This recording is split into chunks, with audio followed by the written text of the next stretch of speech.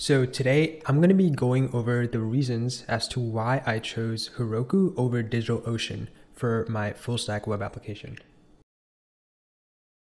Just as a quick overview, there are three things that people usually talk about when they're talking about a full stack application. Those three things are the front end, the back end, and the database. Today, we're going to be talking about where to put your server-side code. So where to put your back-end code. Now, the front end and the database are usually hosted on different places. So the database, for example, you can have MongoDB on Mongo Atlas, and you can have the front end on Netlify. So I'm not going to be talking about these two things. I'm only going to be talking about the back end and why I chose Heroku over DigitalOcean as the premier choice to host my backend. So I want to add a quick disclaimer that I know there are many places where you can host your server-side code. For example, you have AWS, Microsoft Azure, Google Cloud, DigitalOcean, Heroku, there's a ton of places. And these three options, I didn't do too much research on them. I know that places like AWS offer a ton of configuration, and I'm sure that, Google and Microsoft offer the same level of configuration to, the type of backend that you want. But when I worked with AWS in college, it was pretty difficult to set up because they offer so much configuration. It's not necessarily needed for a weekend project. So since my project is something that I only worked on in the weekends, I wanted to go with something very developer friendly and very easy to get started with. And I came down to these two choices of DigitalOcean and Heroku.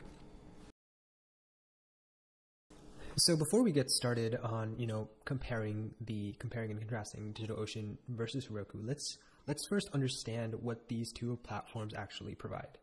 So DigitalOcean provides you with a virtual computer. You'll be given a virtual computer or like a virtual server, and DigitalOcean will make sure that it handles the permissioning of that specific amount of space, and everything is up to you after that, really.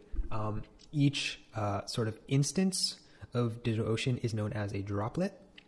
And because DigitalOcean does not manage this thing for you, and you're going to be the one managing it all by yourself, it's relatively cheap.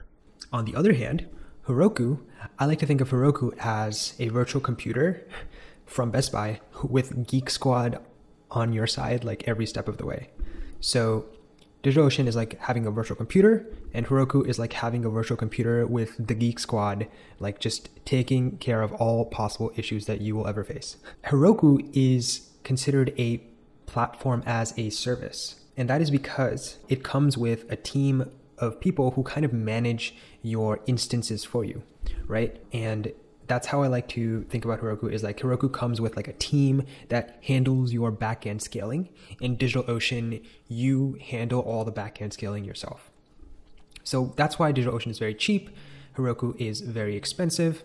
And these are sort of the things to think about when you're choosing between DigitalOcean and Heroku. And I actually started off using DigitalOcean because I thought, I wanted something super cheap, and I actually wanted to learn how to manage several different droplets and have them orchestrate with each other, as well as learn about how to do some reverse proxies with Nginx and things like that. But it was way too hard. I mean, it's not that it is hard, but I just didn't have time on a weekend to learn all of that and actually implement it. If I was doing that every day in my day-to-day job, it would have been pretty straightforward to pick that up. DigitalOcean is very, very cheap. So I highlighted two of the similar packages. So here you have 1 gigabyte of memory, which I'm presuming is RAM, and this much disk space, and that's $5 a month. Whereas with Heroku, the same sort of memory usage that you get is now $50 a month. So Heroku is definitely way more expensive. And obviously there are free tiers, there's a free one, and then there's a hobby one that's $7 a month.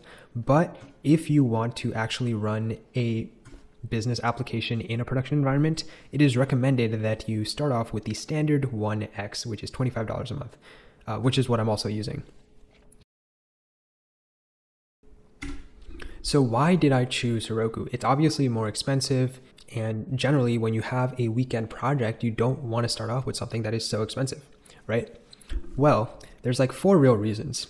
So the first one is, well, I work as a full-time software engineer, and I do full stack development. So like front-end, back-end database stuff, the stuff that we talked about in the first slide, but I don't have any experience with how to deploy anything. And I don't have that much time, right?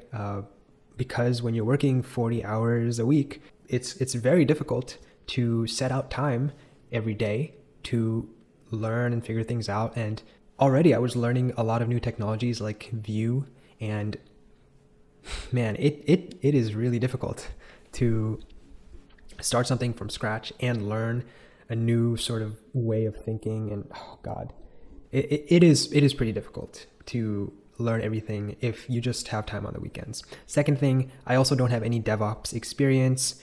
I tried learning Docker and Kubernetes, how to manage them so that I could install them on my DigitalOcean droplets and kind of manage them in there so that I'd save money, but I had no backend experience. And when you don't have experience and you have to kind of deal with the security issues and making sure that the server never goes down, it can turn into a headache really fast.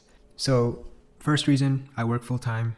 It's pretty difficult to find time already to like learn all these things and manage them. Second reason, I don't have experience. Third reason, any free time I have, I want to be spending that free time finding product market fit. So anytime I'm not doing that, it means the product is not growing. And if it's not growing, then there's no point in having like a cool like Dockerized containers all communicating with each other with Kubernetes, scaling automatically if nobody's using it, because it'll just never get to that point. So finding product market fit is definitely the number one reason. And the last thing, which is, suppose a lot of users do join, right?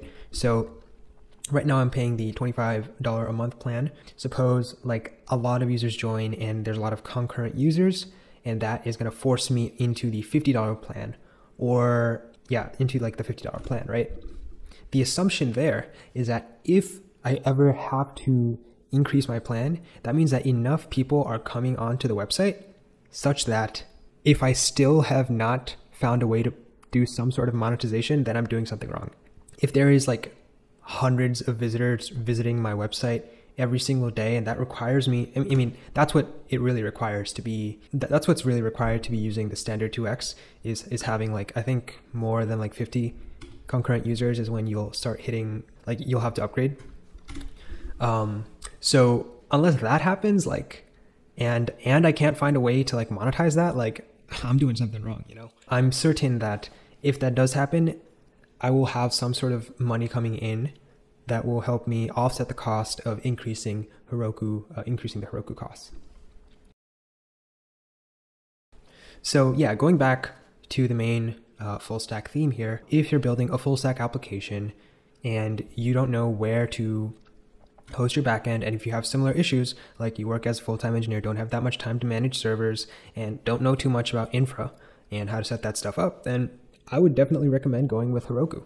Heroku is a great option, and it is definitely a lot easier. It is a lot easier than DigitalOcean. They will scale everything for you. All you have to do is go to the website on Heroku, and it's like, there's like this scroll bar, which says that I'm using one standard 1x dyno, and I just have to like bump that up to 2, like just literally like scroll it up or something.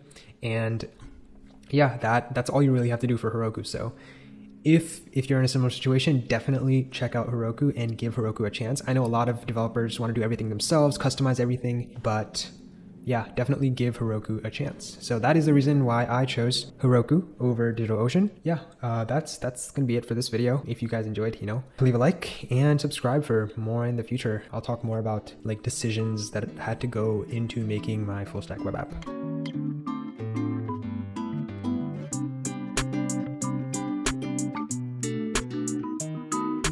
お前はもう